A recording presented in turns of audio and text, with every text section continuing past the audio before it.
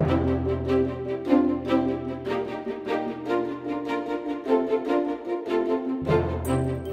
afternoon, and welcome to this edition of the American Presidency, a series of conversations with noted historians, scholars, and journalists. Today is the second of 6 programs in our 3rd year. Our program is brought to you by the Lyndon B. Johnson Presidential Library, the University of Texas Osher Lifelong Learning Institute, and Humanities Texas. I'm Phil Barnes, and it is my privilege to chair the UT Ollie Sage Enrichment Committee. In this year, 2024, we will hold our 60th presidential election since the first in 1788. And many observers believe this election may be one of the most consequential in our history. And of course, this is not the first presidential election thought to be especially consequential or pivotal. In this series on the American presidency, we will look back at 6 of these important pivotal elections, from Abraham Lincoln to Ronald Reagan. Mark Lawrence, the director of the LBJ Presidential Library and himself a widely respected historian, is the host of our conversations. As a member of the audience, you may participate in the Q&A segment of our program by using the chat function to write and submit questions. Our Q&A host today is Mark's colleague and our friend, Sarah McCracken of the LBJ Library. Our guest historian today is Luke A. Nichter, a professor of history at Chapman University, having escaped the barren landscape of Texas A&M from the balmy skies of Southern California. Luke is the author of 8, or editor of 8 books, including The Year That Broke Politics, Collusion and Chaos in the Presidential Election of 1968. That election was between Richard Nixon, Hubert Humphrey, and George Wallace. However, as Professor Nichter shows, President Johnson was also an important force in the campaign. Texans, perhaps especially, have long lived in the long shadow of the towering Lyndon B. Johnson. I am among many who remember well the evening of March 31st, 1968. The moment when President Johnson announced that he would not seek nor accept the nomination of his party for another term as our president. A critical moment in what was to become a pivotal election. And thanks to the work of Luke Nichter, we have a better understanding of the forces at work that shaped that election. He writes of the complex relationships between and among Johnson, Humphrey, and Nixon, as well as the role of notable intermediaries in the campaign, including the Reverend Billy Graham and the famous socialite Anna Chennault. Challenging much of the conventional wisdom about the campaign, his work draws from extensive research of archival searches and interviews of people who were close to the candidates themselves.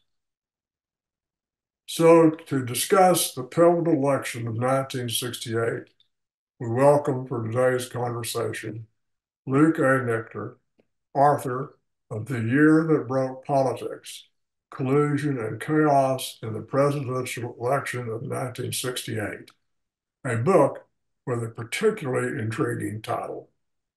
And now, to Mark Lawrence.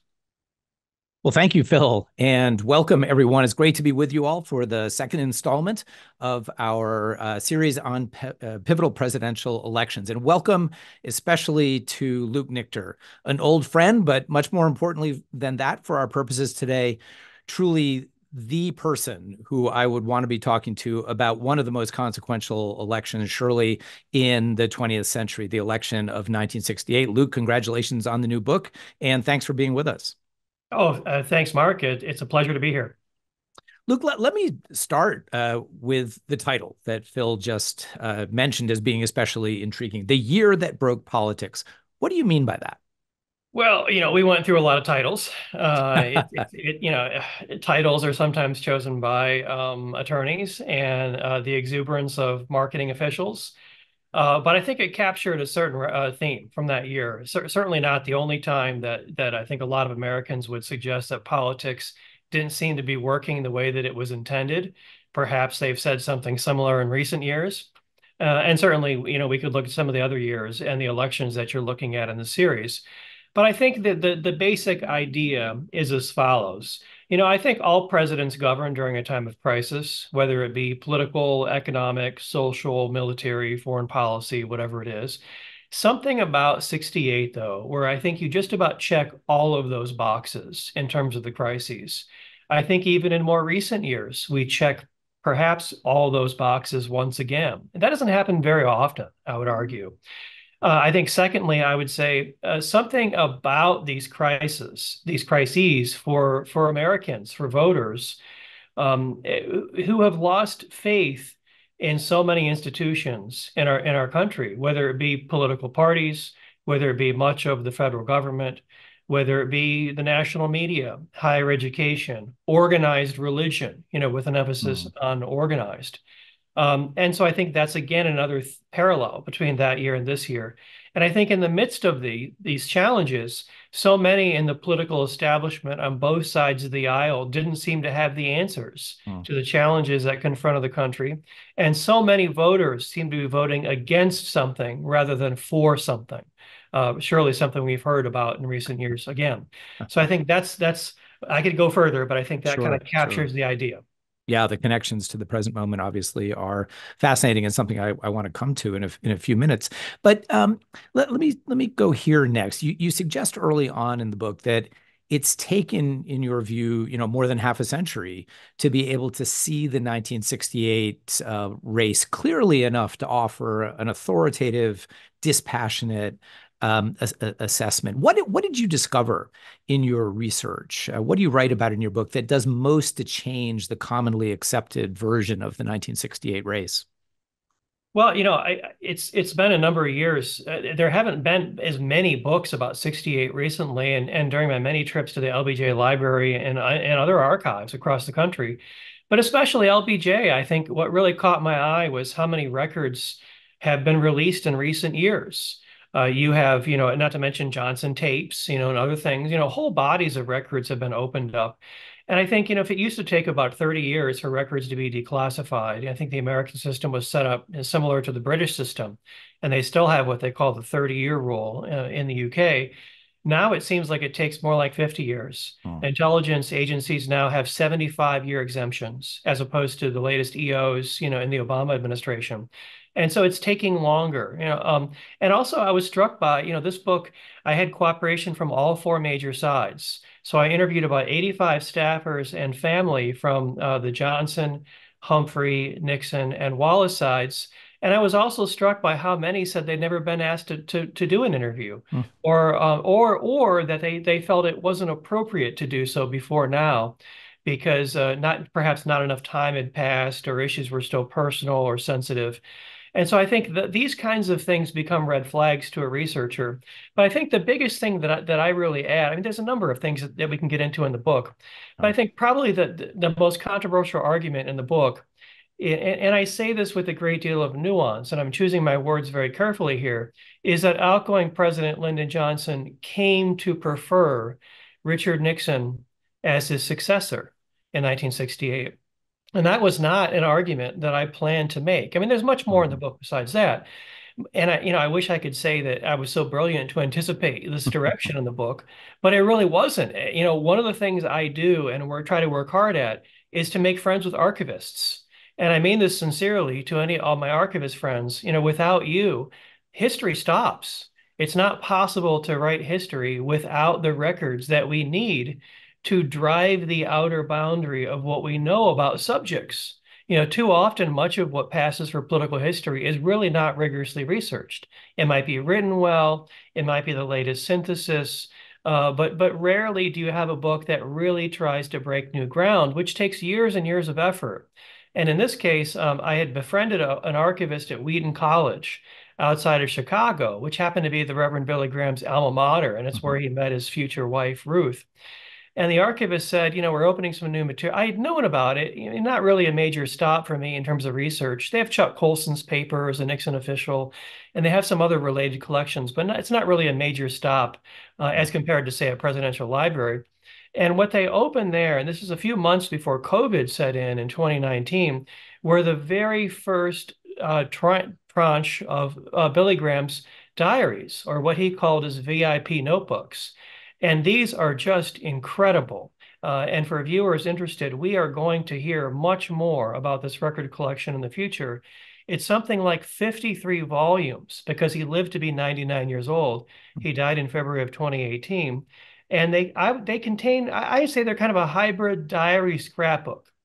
They document contact with presidents, first families and staff, sometimes verbatim contact. It might be quotes, some of it's dictated, some of it's handwritten. It might be a White House lunch menu with his handwriting scratched on the back, something the president might have said to him. And I think it's 53 volumes running from Truman in 1950 to Barack Obama in 2014. An incredible resource that simply contains a lot of content that's not in presidential libraries.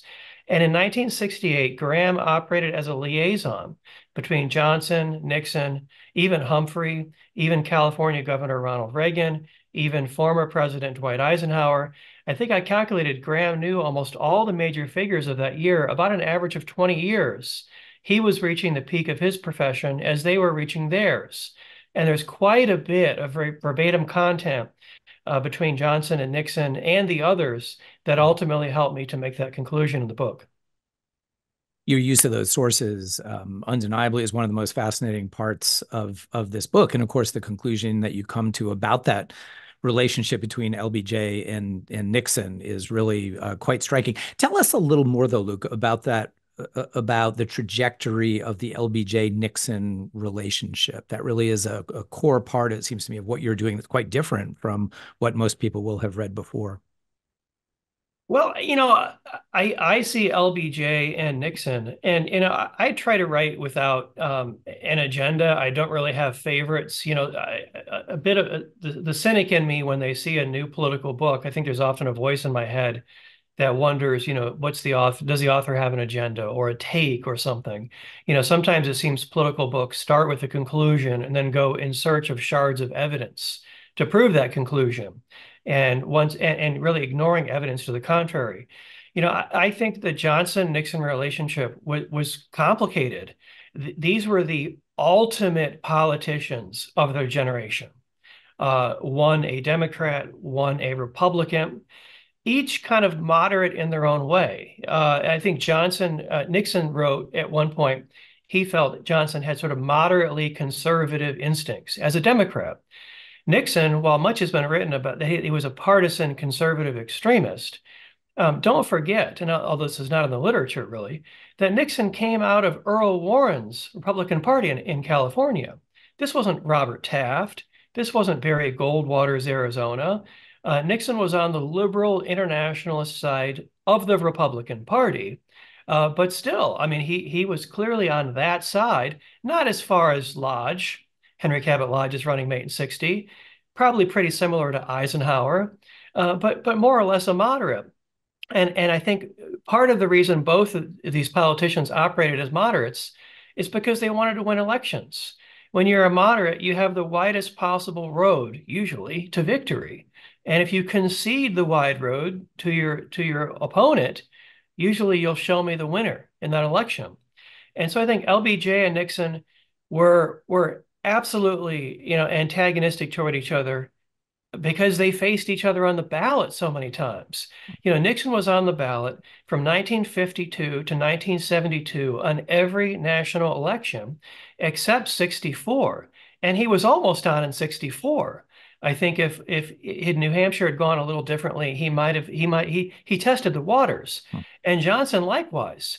Coming to Washington as a result of a special election in the spring of 1937. Of course, he'd been a congressional staffer prior to that. really never left. And he loved the Texas Hill Country, a place that I came to love during the 13 years that I lived in Texas myself.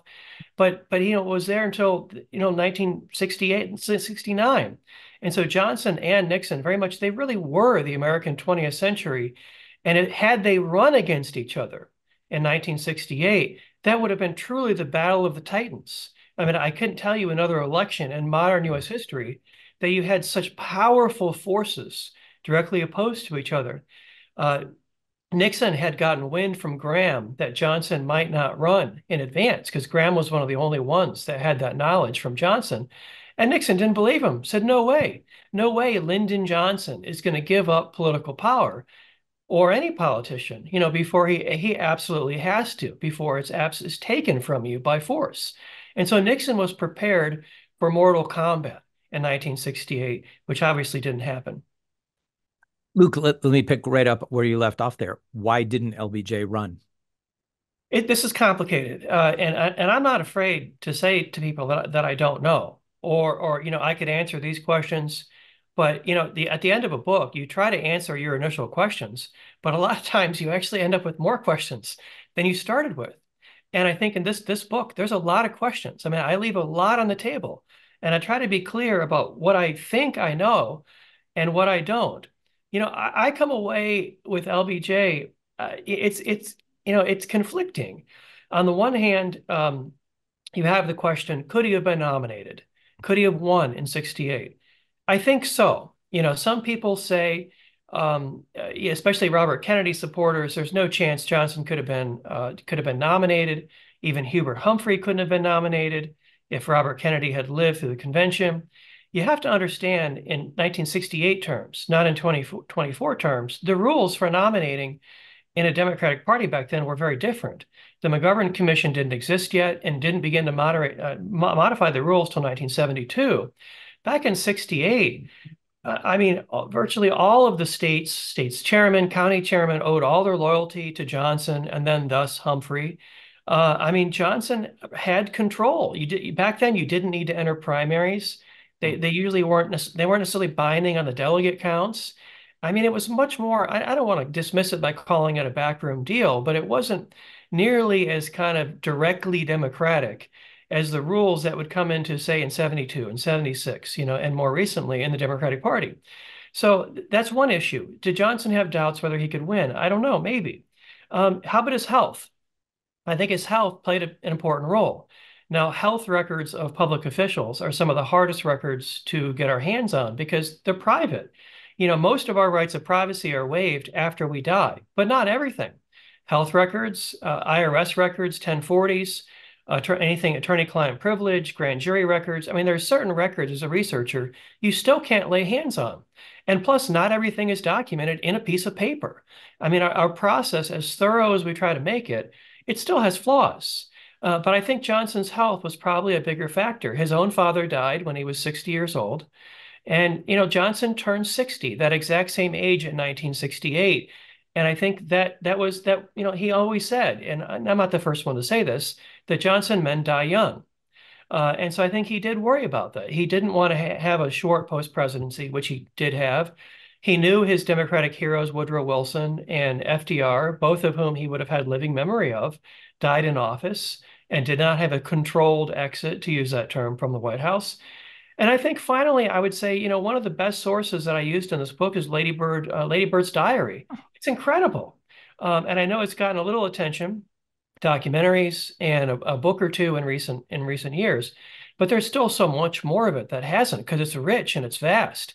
And what she said is that leading up to March 31st, there's one entry where she says something like, in the months leading up to President Johnson's, she would have said Lyndon's decision on March 31st not to run, I heard him say on more than one occasion that he doubted whether he could unite the country anymore. And what does that mean? I don't know. It's open to interpretation. I mean, she was a very astute, smart woman, ahead of her time in many ways. And in many ways, she was a politician. And his number one advisor, editor, cheerleader, and critic, all at the same time on some days. And so, you put that together, it was complex. But whatever the actual straw that broke the camel's back, Lyndon Johnson didn't leave that in a record for us to know for sure. You point out, Luke, as some other historians have, that LBJ didn't do as much as he might have to support Hubert Humphrey's campaign. What difference did that make?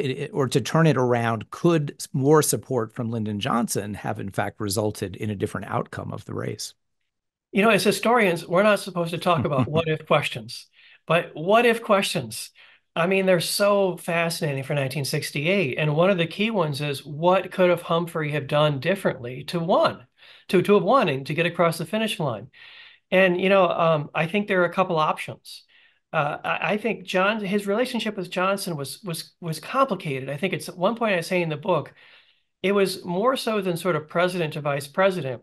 It was almost like a sort of wayward son who was desperate for the attention of an abusive father at times. And that president vice president relationship with Johnson and Humphrey, that wasn't unique. I don't know whether Humphrey had it worse than Johnson had it as vice president, or whether Johnson had it worse than Nixon had as vice president under Eisenhower. But I think they all understood why it was a pretty difficult job, and probably still is to have in Washington. It's so constitutionally awkward that your only real job is to open the Senate. And any other table scraps you feast on, it's because you're able to negotiate them with the president. I think more so than navigating the Johnson relationship, because I'll tell you why I start that way, more so. There was one other person in this race who understood how difficult Hubert Humphrey had it in 1968, and that was Richard Nixon. I tell my students, I spend a lot of time around 18, 19, and 20-year-olds, and I say, if you show me an election where the current vice president is running for president, or someone very close to the outgoing president, and I'll show you the candidate who has the toughest time in organizing that race. Because imagine how awkward this is. So you're the sitting vice president. You desperately want the endorsement of your president, who has been your boss and maybe even your friend over the last 4 or 8 years. But you realize there's some parts of the country where your boss is more of a liability than an asset. So how then do you frame a national message that both utilizes and distances yourself from your boss? It's really tough. And Nixon had this problem in 60, and Humphrey had it in 68. And plus the Senate could say, of course, campaigns make all these promises. And so the Senate, right away raises their hand and say, if you've got all these great ideas, then why didn't you do them in the last 4 years or 8 years? And so you both have to argue that everything we've done is great, yet somehow there's more in the tank, and we're going to do even better things that we couldn't do before. I think that really the thing that Humphrey needed in 68, and I don't know whether it's possible, he needed to make peace with the conservatives in his own party.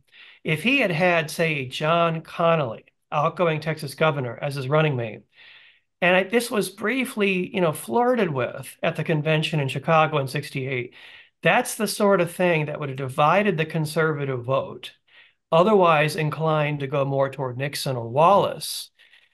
Humphrey would have retained more of it for himself, and that could have flipped several states for Humphrey. So that's one thing I think he could have done. Interestingly, the Graham Diary sheds light on that the Graham Diary suggests that Connally got a message from Graham, which came from Nixon. And what Graham said to Connally is, if you stay away from Hubert Humphrey at the Chicago Convention. Now, I don't know the likelihood they might have formed a political marriage or not, but this is just what the diary says. Then a future Nixon administration will offer you a top cabinet post. Oh. And that's exactly what happened in 71 when Nixon appointed Connally Secretary of Treasury, which again is a fascinating rabbit hole to go down. You picture that Nixon cabinet room, the cabinet table. That's like having LBJ in your government. I mean, very close to you. I mean, Connally, I think in 68 is as close to Johnson in the flesh as you can be, and not have a last name Johnson. So there's all kinds of fascinating twists and turns this year. But I simply think, though, the Johnson-Humphrey relationship probably wasn't going to be salvageable, but there are things that Humphrey could have done to put more of the odds on his side. But again, this is all hindsight. Right. Let me ask you, Luke, one more totally unfair counterfactual. Bobby Kennedy gets in the race in March of 1968. He is, of course, tragically assassinated in the summer of that year. Could he have secured the nomination, won the presidency had he lived? Well, there's no question that at the time of his tragic assassination in early June, that was the moment he was surging. I mean, he lit the campaign trail on fire. Young people were getting energized. I mean, he just brought an energy to that campaign that I think initially McCarthy supporters hoped he would have. But Eugene McCarthy just didn't turn out to be that kind of backslapping politician that would energize young people as much as Kennedy. Humphrey, Nixon, I mean, Wallace had a bit of that magic, campaign magic, but Kennedy just had it. Plus, he had a great last name, and a lot of people who really thought the Kennedy family and the nation deserved redemption with another Kennedy in the White.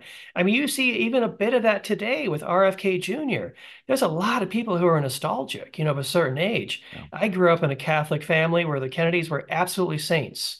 And I can feel a little of that nostalgia. I don't know how they're actually going to vote, but there's just something about these political dynasties, especially the Kennedys, having so many tragedies in that family. But I would answer your question this way.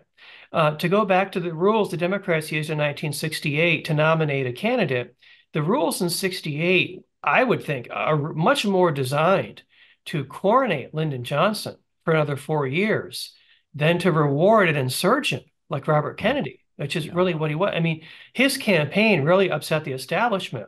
And you could look at, the Carter campaign in 76 is another example where Carter was really, even though he doesn't seem threatening, I think history has treated him well and is going to treat him even better in the future. McGovern was threatened by Carter. Humphrey was threatened by Carter. It's that idea that, this fresh upstart haven't earned their time yet in rank, and they're going to upset the establishment and bring in their own people and topple the establishment of the party. So I think Kennedy would have made it awfully interesting. He was surging at the right time. He would have made that chaotic convention in Chicago probably even more chaotic. Here the Democrats are going back to Chicago this year for another crazy convention, another parallel. But I just don't see it. I don't see that the rules would have permitted the kind of candidate that he was, in 68. I'm just not seeing that I'm not seeing the political lane that he would have had. Yeah, the way the parties functioned, the way the nominating process worked in that era was so different, exactly as you say, that there were a lot of things going against RFK, despite that groundswell. I quite agree. But let's turn to Richard Nixon. What may strike us with the benefit of hindsight is that in 1964, the Republicans, of course, nominated Barry Goldwater, the arch conservative. In 1980, Ronald Reagan would be the man, another conservative.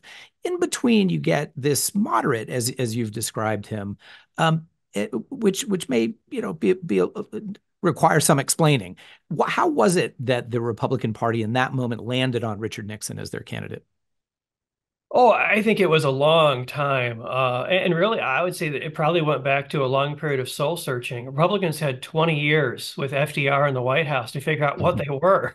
Yeah. I mean, I remember doing my last book, a biography of Henry Cabot Lodge, who was the only Republican in a statewide, in a national election in 36, his first election for the Senate, to flip a Democratic seat. Similarly, in 72, young Joe Biden was the only Democrat in a nationwide election, a national election, to flip a seat held by Republicans. So those are the talents you want to watch for the future. And Lodge came to the Senate in 1937. Imagine this, with 17 Republicans in the Senate. Now, there weren't 50 states yet in 36, but still, that's pretty lopsided. And about 5 or 6 of those were really old, sort of Robert La Follette Prairie progressives. And so Republicans had to figure out how to be something other than the party of no, meaning saying no to every part of FDR's New Deal. And I think where they came out of that was they became a party of kind of, within the Republican continuum, primarily nominating what I would call kind of liberal internationalists. So you had, Wendell Willkie wasn't really a real Republican. He switched sides. Then you had Thomas Dewey, who was kind of a New York Republican, again, on the liberal internationalist side. Eisenhower, they didn't know what he was when he ran in 52. They had to go back to his speeches made as a young man before the army and figure out, did he lean one way or the other? And they thought he was probably a Democrat. Truman had offered to run with Eisenhower. President Truman offered to be General Eisenhower's vice presidential candidate to take a demotion in 48 and even a second offer in 52. And then you have this great shift to the right I skipped Nixon. Nixon in 60 ran as basically a mirror image of Eisenhower, and Lodge was even further to the left in the party. So the liberal internationalists dominated in the post-war. Goldwater was the strange aberration, which is a rabbit hole I don't want to quite go down. We could be there for an hour there. Goldwater was, if you talk to a Goldwater conservative today, because there are still a few around, and they get this twinkle in their eye. They act like they won in 64, even though they got wiped out by LBJ in one of the four great landslides of the 20th century. And the reason is twofold. One, they finally beat those liberal internationalists and nominated a conservative. And two, it sent a signal to conservatives who back then were split between the two major parties. We forget that. There were a lot of conservatives who were Democrats and conservatives who were Republicans for different reasons sometimes. And what Goldwater did was send a signal through his nomination that conservatives pool your resources. The Republican Party is the more natural one for you. You'd be stronger together party. So in a way, Goldwater is so much more important than being on the wrong end of a lopsided loss in 64. And so in 68, imagine Nixon. How do you run? How do you build a staff around you? What kind of messaging do you have? Now, I think a lot of this gets overtaken after March 31st, because there's before March 31st and after March 31st. After March 31st, Nixon's policies are don't say a single word that will cross Lyndon Johnson, because he's not hurting us right now, because he's not really helping Humphrey. But prior to that, I think I would describe Nixon as trying to occupy that center lane of the Republican Party.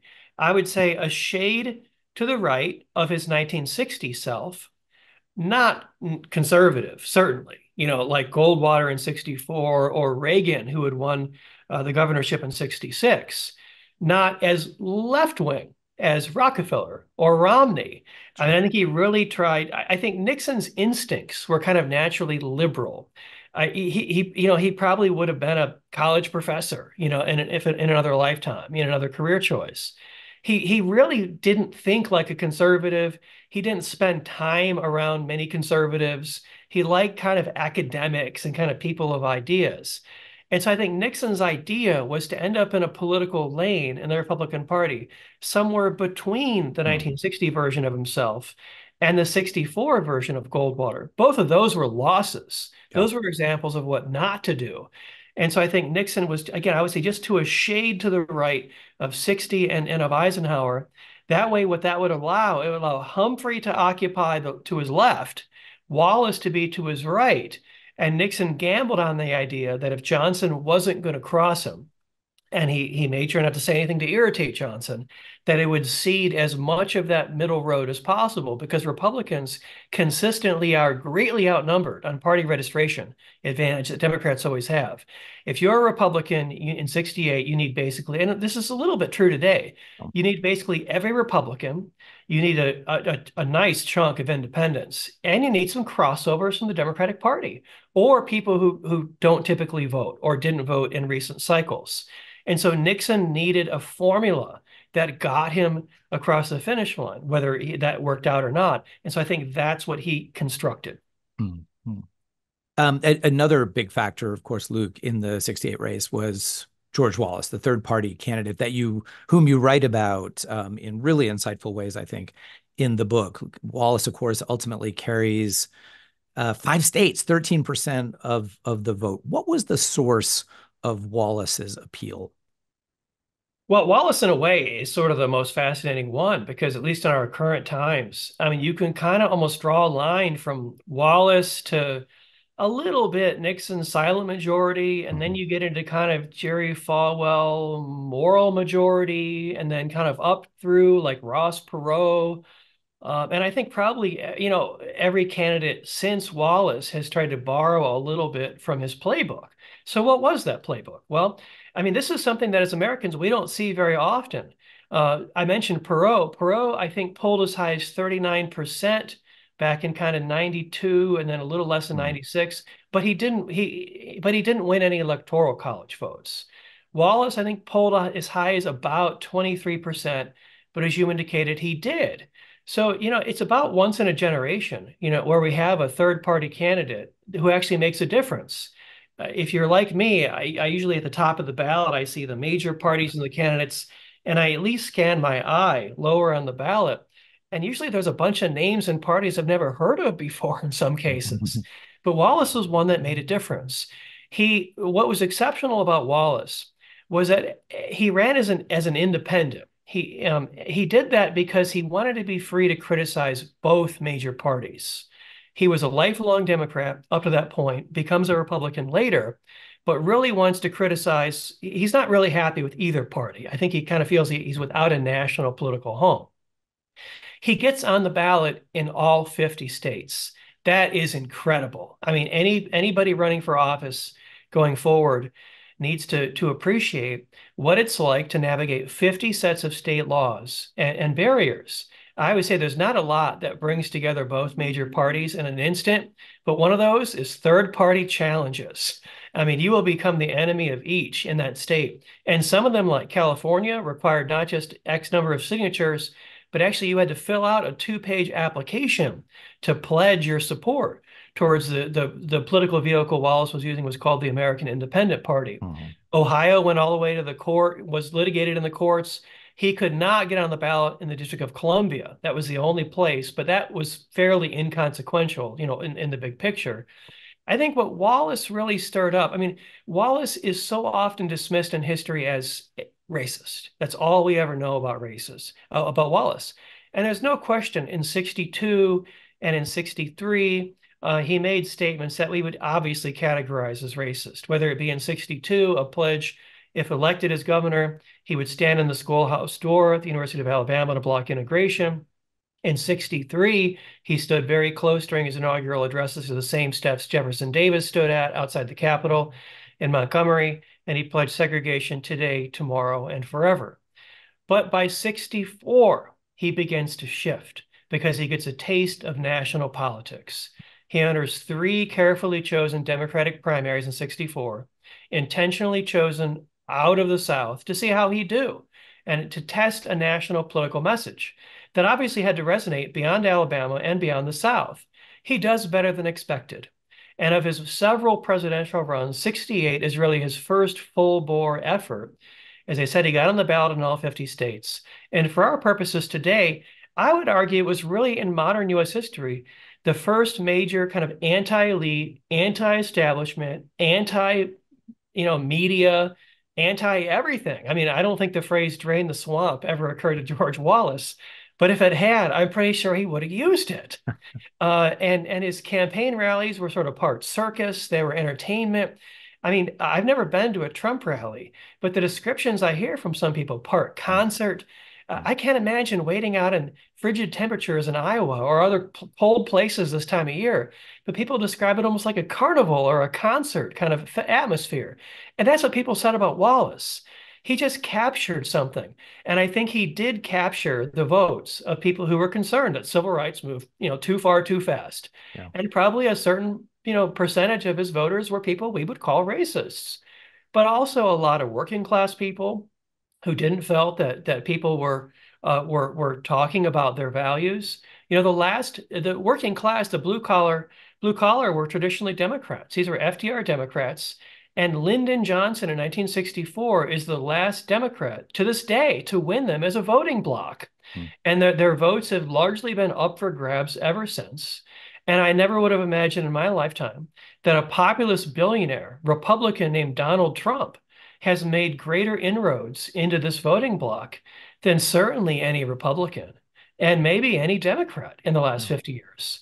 And so Wallace was just running so much against as much as he was running for. And I would argue that every candidate since Wallace who positions himself as a populist which it seems like almost everybody's an outsider to Washington, running against the establishment in some way, even though they spent their whole career in Washington. I think every candidate since has borrowed at least something from that Wallace playbook. Yeah, Wallace is certainly someone who deserves a lot of attention these days, and you certainly do a lot to really probe his career in ways, I think, as exactly as you suggest, that have sometimes been missed because of the easy ways in which he can be dismissed, which is not to say those aren't accurate descriptions of his political message. But Luke, let me take you to the closing stages of the campaign and pose a couple of questions really about those final days. One of the questions has to do with the so-called Chennault affair, something that you and a handful of other scholars have delved into in great depth. And this is probably something that could keep us going for an hour or two here. But in a nutshell, tell us where you stand on this fascinating suggestion that in the closing days of the campaign, the Nixon campaign communicated through a woman named Anna Chennault to the South Vietnamese government that that government should refuse to enter into any kind of peace deal to end the war, which would have given Humphrey a big bump. So the idea here is that there was this kind of behind-the-scenes conspiracy facilitated by Anna Chennault. You have a very distinctive and I think fresh take on this whole issue. Please tell us about that.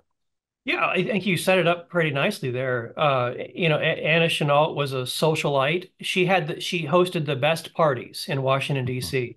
And when I interviewed her, and of all, I think all the recent writers who've written about this subject, I don't think any attempted to interview her. Some didn't even know she was alive.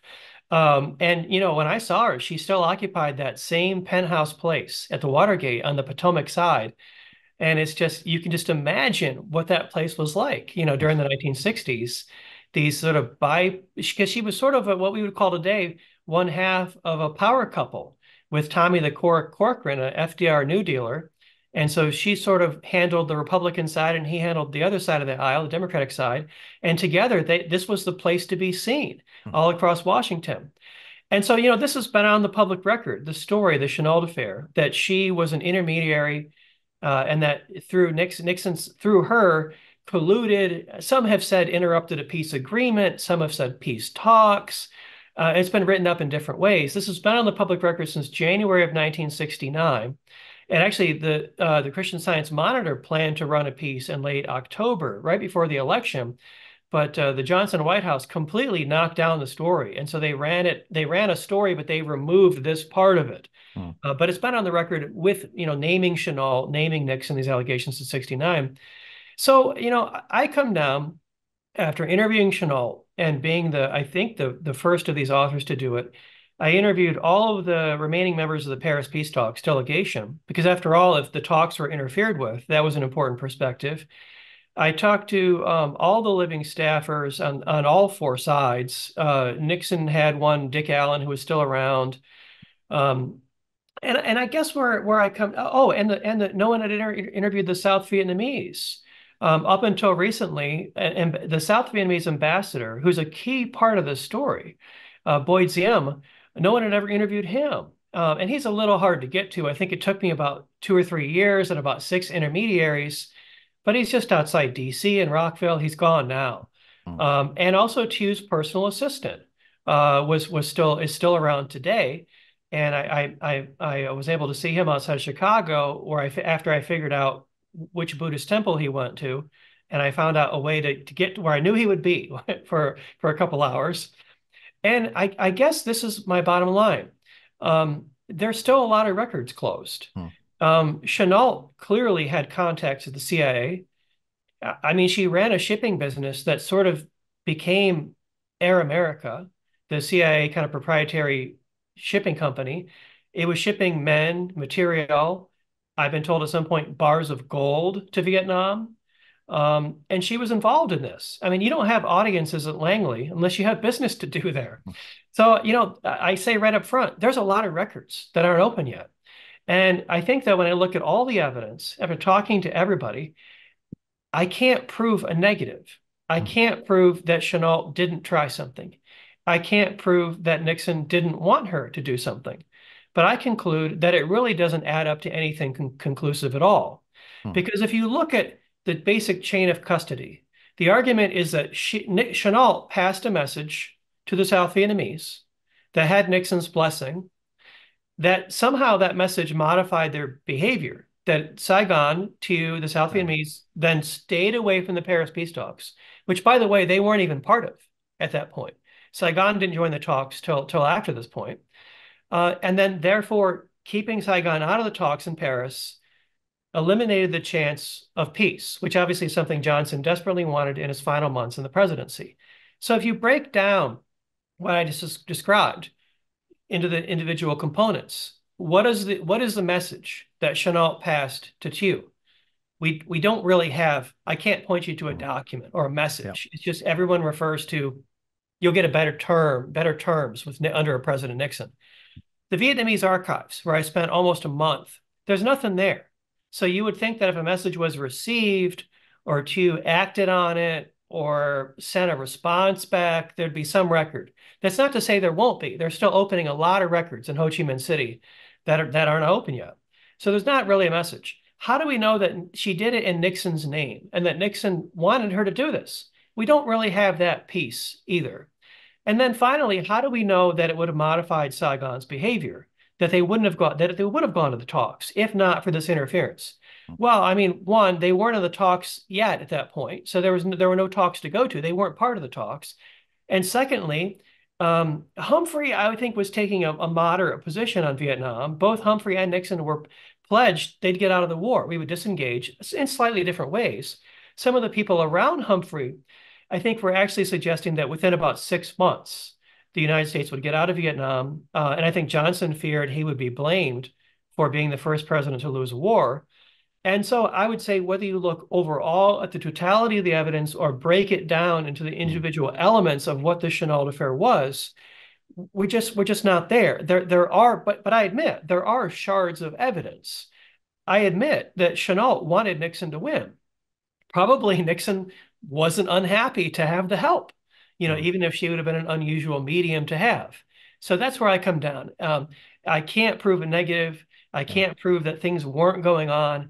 But the available evidence to me, after talking to everyone and I think seeing more evidence than anyone to date has, it doesn't add up to anything conclusive. No smoking gun.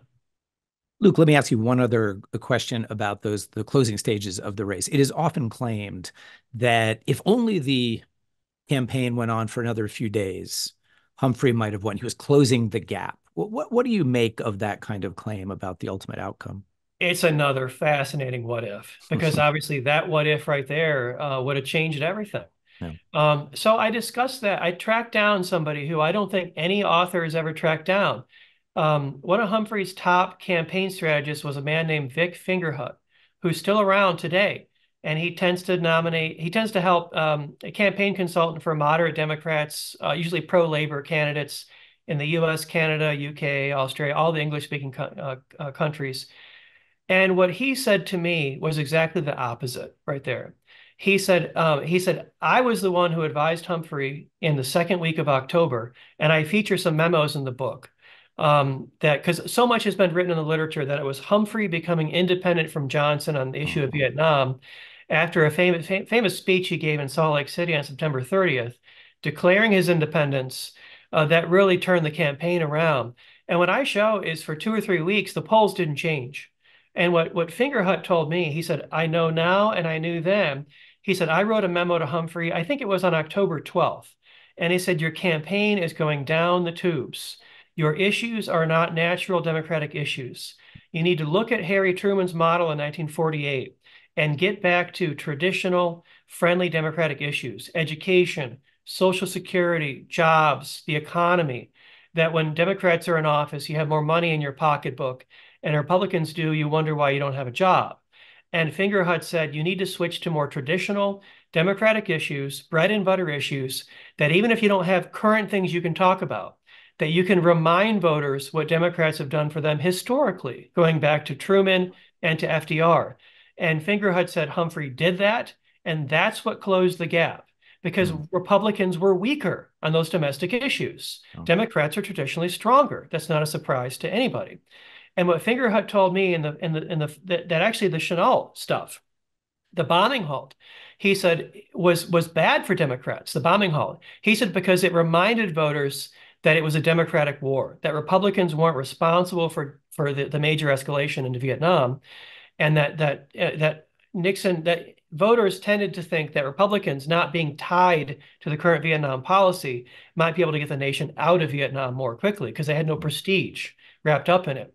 Fingerhut told me that in that closing weekend going into Tuesday, the polls were moving away from us. They were moving more toward Nixon.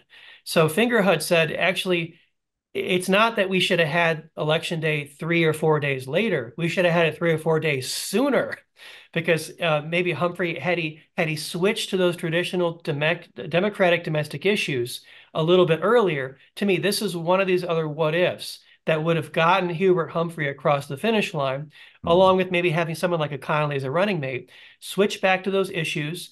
And what Fingerhut told me is Humphrey was advised by too many kind of policy elites, like a George Ball, internationalist foreign policy guys, and he needed more people who would remind him of what Truman and FDR did for Democrats, even a little Kennedy. So Fingerhut actually said the opposite, that we saw things after the bombing halt, things began to shift more toward Nixon.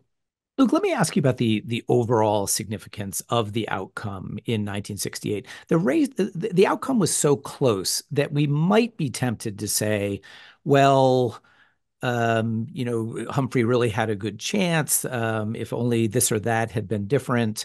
And yet in parts of your book, you do call attention to some data that suggests that the outcome was more of a repudiation of the Johnson record, of the Great Society, than sometimes has been suggested. Tell us how you think about, kind of the overall significance of the Nixon victory if you sort of fly at a high altitude and think about where we've come since then. Well, like you, I mean, I grew up learning that 1968 was one of our closest elections in modern U.S. history. I mean, 60 was obviously another one. But I think, a bit of that luster has been lost on the younger generation, because all of our elections are close now. Probably since 2000 with Gore and Bush, we've had more than once where actually the winner of the Electoral College is the loser of the popular vote. So I think this idea that 68 was so close is just, that argument doesn't work the same way that it used to work a generation ago. I think also because you have Wallace and winning about 10 million votes in those 5 states, when you add up Wallace's total with Nixon's total, I wouldn't call it a landslide, but it's a decisive victory. It's more like an Eisenhower victory over Stevenson, not a landslide, but a clear-cut victory. And so I look at it this way. It was still, I think it was still close, 500,000 votes in the popular vote. Again, not as close in the Electoral College, especially when you add in the Wallace total to the Nixon total. But I think it gave Nixon a very unclear mandate. I think a lot of Republicans and a lot of Democrats were voting against someone rather than for someone. I think a lot of voters back then wish they had another choice. They'd had a lot of Nixon. Maybe Humphrey's best chance to become president was in 1960, before, in a time of more domestic tranquility, without the Vietnam War that he would have been blamed for in 68, where he could really focus on domestic issues, which he was clearly a master at the process of legislation, almost as much as Lyndon Johnson, and the way government worked. So I think voters wanted an alternative. And so I think that I would look at the combination of factors is really what I take away from 68. Oh. Historically divisive in this country, but also around the world. We haven't talked at all around the world. A 500,000 soldiers in Southeast Asia, a Chinese Cultural Revolution, apartheid in South Africa, student movements all across Europe in a near revolution situation. I mean, Ray Price, Nixon's longtime speechwriter, always said to me, if the 1860s was an actual civil war, the 1960s in many ways was a proxy civil war. I think it's probably about the closest that we got. So I take away from, and what I think about today, most of all, is, this is a dystopian year. There's not really a lot of hope or optimism, but we got through it. We got through it. And I think ultimately Americans came together. And in the 70s, which is a history that I think really hasn't been written yet because a lot of records aren't out, We returned to, in many ways, more moderate leaders. I think we cross the aisle a little more. And I think many people today are eager for bipartisanship. They're eager for compromise, maybe as long as it's not their side doing the compromising. But I think there's a message of hope and optimism that many people back then said the sky is falling, that democracy doesn't seem to be working the way it's supposed to, that politics was broken. And a lot of people are saying those same things today. And if history repeats itself, and I'm not sure it does, we'll get through today too. Well, Luke, you anticipated where I was going to take you with my final question about lessons and implications for today. I think you just handled that really, really eloquently. So I'm going to stand aside.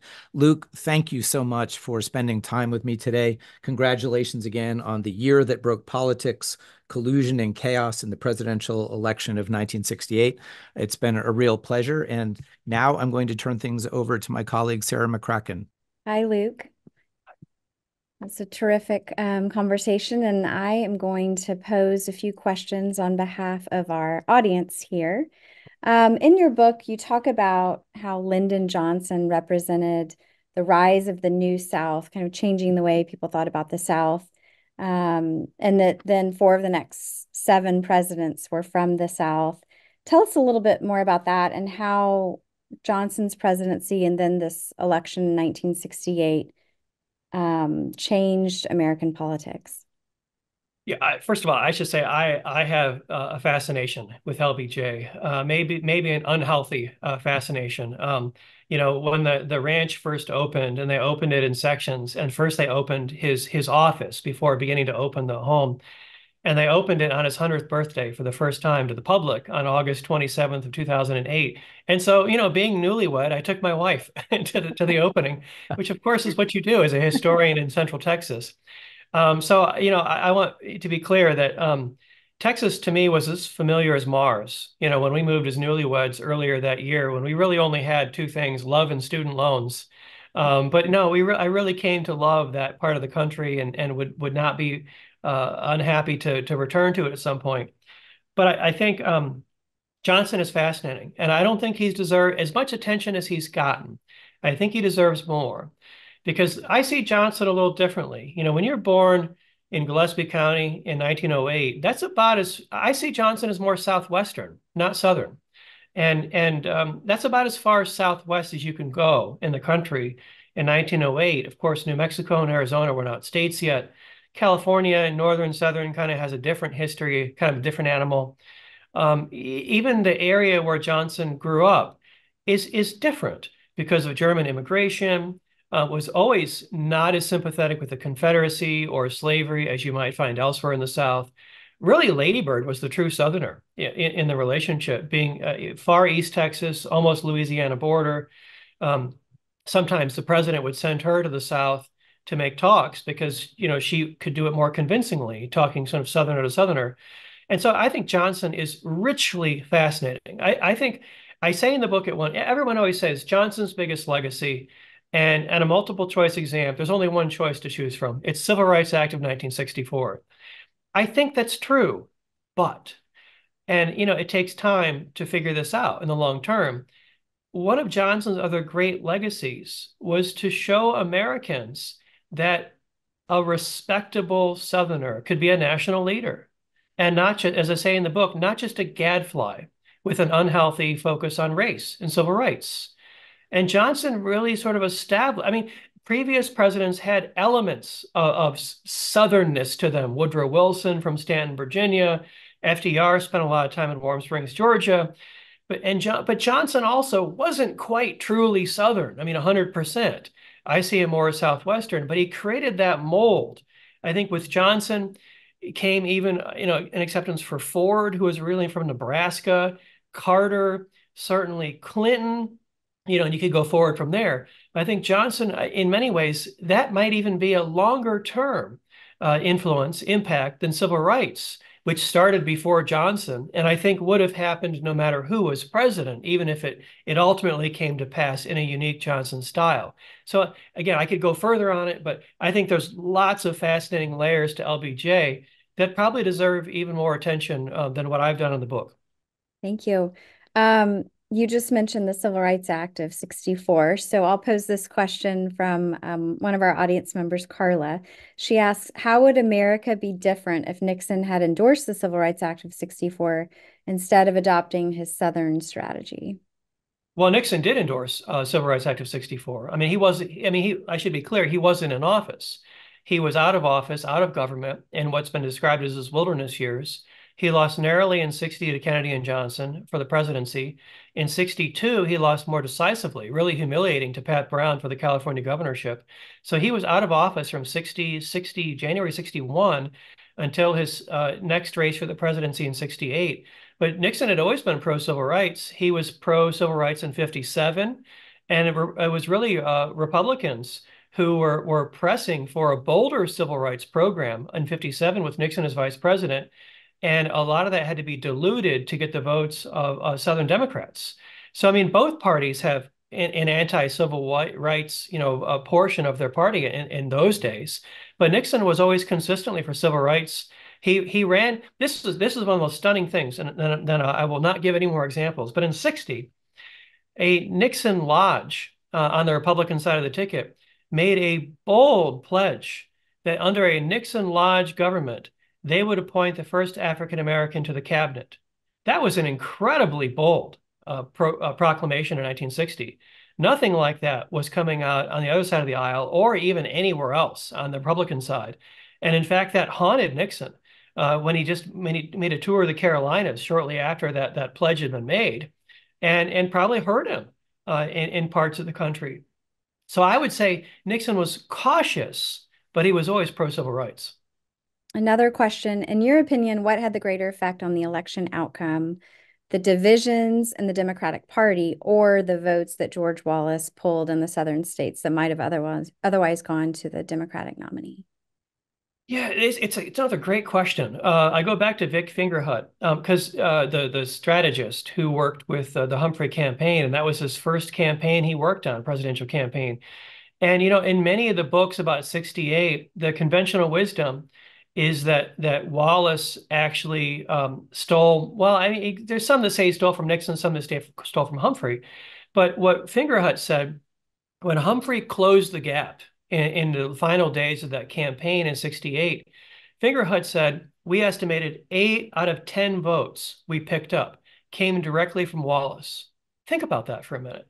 So if Wallace was the racist, who was the only one who was really of the three campaigning to fight Vietnam, turn it over to our commanders and fight to victory, whatever that meant.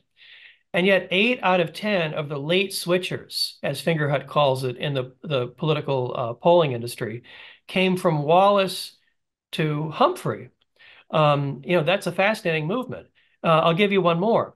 The same millions of people who put Johnson over the top in 64, I would argue weren't quite sure what to do in 68. Many of them were the same millions who put Nixon over the top in 72, and many of them became Reagan Democrats beginning in 1980. So this is another thing that we haven't talked about today. There's an enormous political shift taking place. Conservatives moving out of the Democratic Party and the Republican Party, voting patterns, suburbs, the rise of suburbs around cities. Suburbs were a whole new animal to be measured in terms of political polling that would change the dynamics of the campaign. I would argue, actually, that what made the most in 68, Humphrey just didn't, as I say in the book, a very decent person, liked by everyone on both sides of the aisle, but the American people are fickle. Nothing's changed. After 4 years or 8 years, it doesn't matter the party. It's throw the bums out or time for a change. Even if we go back to someone we didn't like before sometimes.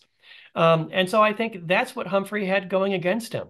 After 8 years of the Democratic Party and running as the vice president, there are natural political shifts and cycles in American history. You can go back and look at it. It's very difficult to be the one asked to continue a political dynasty as Humphrey was. It was very difficult to be Al Gore in 2000. Bush pulled it off in 88, but that was because I think he did his opposition, and Reagan was very popular personally. But it's very difficult to go against the historical grains that Humphrey would need to have accomplished in order to win in 68. So I don't know that I would say it was one factor, but he had a lot of things going against him. Otherwise, I think he would have been a pretty good president. There are a couple of questions about your research and preparation for the book. So Jack asks, when did you begin researching the book? Over what period of time did you conduct interviews? And Phil asks kind of who among those close to LBJ were helpful in documenting the history. Yeah, so I try to be really transparent with the reader. In the back of the book, it lists all the people kind of broken down by side, the names, even the dates and the places. I try to always do in-person interviews, but the tail end of the research was during the pandemic, so that wasn't possible. It's a great question, and as an author, I think every author really can't tell you. You don't wake up one day and say to yourself, today is the first day I'm working on this new book. It takes a long time to come together. I mean, I'm somebody who I have a lot of ideas for books. That doesn't mean any of them are ever going to happen or I'm ever going to seriously work on them. I was always interested in the Chennault affair. I was interested in Lyndon Johnson for all the reasons I've already said. I felt like, and I think a lot of it was 2018 came and went, and I thought there was going to be a big 50th anniversary for 68. Maybe because it was such a difficult year, we wanted to forget rather than remember. But I expected a bunch of books that came out, and it really didn't happen. And as I'm making regular trips to archives, none more so than the LBJ library, I saw how so many new records and LBJ tapes were being released in recent years. And it just seemed to be crying out for a fresh take, after the passage of time where we can begin to look back. Look, I was born in the late 70s, which means I have a lot to learn. These weren't household names or events for me. I had to learn them. But I also wasn't seared by the events of that time. I wasn't on a college campus. I certainly wasn't serving in Southeast Asia like my uncles. And so, I had a lot of work to do, but I think I could approach it with a little more professional distance. I would say it was sometime in 2017. I couldn't tell you an exact date or a month. I really started to do interviews and work on this. When the pandemic hit, I came back from the worst possible place on Friday, March 13th, 2020, from a cruise ship in Fort Lauderdale. And we were clear. I came home, and I was supposed to leave that next Monday on 10 more days of research to do a final swing of interviews in Alabama with the Wallace side. And so I had to put that off until a couple of years, until people were comfortable meeting again, things like vaccines were available. And so I had this odd gap. But in the end, the pandemic was good for me because it forced me to stay home. I couldn't go anywhere. So I stayed home, I wrote, and then once I could finish up those interviews, I did that. So I would say 2017-ish and the book came out last August. So I probably spent about 5 years working on it. Great. And did you find most of the characters in the book, the people that knew them, receptive to interviews and helpful? And yeah, I mean, there was almost everybody does. I mean, every once in a while you'll come across someone who will say, I'd like to write my own book one day, and I'd like to save some of these stories for my own book. And so, I'd talk to you, but I'd really rather not be quoted. And certainly, I abide by that. The second part of your question on the LBJ side, they were all great. It's interesting. It's almost like the stereotypes of the four sides. With the Nixon crowd, it was often sort of private club, business lunches. With the Johnson side, it was kind of, informal conversations. Any question I had from the Johnson daughters, I've got to give them credit. They were great. Lucy especially gave me a lot of time. Told me some great stories. Of those still around who were close to Johnson, especially Tom Johnson's great. Larry Temple was a big help. Jim Jones, big help. Joe Califano, he was great. At 85 years old, back then, he was just running around in his office in New York City working on he's dictating a book. He's trying to finish 3 different memos and dictating to his staff. I mean, they're all great. There's no bad ones in the bunch as far as I'm concerned. They all gave time. Unfortunately, it took me 5 years to do it. A number of them didn't make it to see the book. And so actually I dedicated the book to a whole list of names from all sides who helped me and didn't ultimately live to see it. But no, I had a lot of fun. I am really lucky. I'm blessed to wake up every day and just have fun. I get to learn. I get to share knowledge. and tell stories that either need to be told or haven't been told the right way, or we take a fresh look at things we thought we knew and talk and go look at new things in archives that might be 50 years old to everybody else, but they're really exciting to me because it's got that stamp from the National Archives that it was just released, and that's what keeps me going. Great, thank you. And with that, I'll turn it over to Phil Barnes to conclude us this evening. Well, thank you very much, Luke Nichter. This was a very special afternoon. And of course, to Mark Lawrence and to Sarah McCracken as well. Many of us in the audience are supporters of Humanities Texas and are members of UT-OLLI or friends of the LBJ Library. If not, please check us out. Each of these organizations offers a wide variety of outstanding in-person and virtual programs. Information about these organizations and how to contact them is highlighted on our closing slides. And thank you for tuning in. We will be back next Thursday, January the 25th at 4 p.m. for a conversation with journalist Edward Acorn, the author of The Lincoln Miracle, Inside the Republican Convention That Changed History. I hope to see you then. Thank you and goodbye.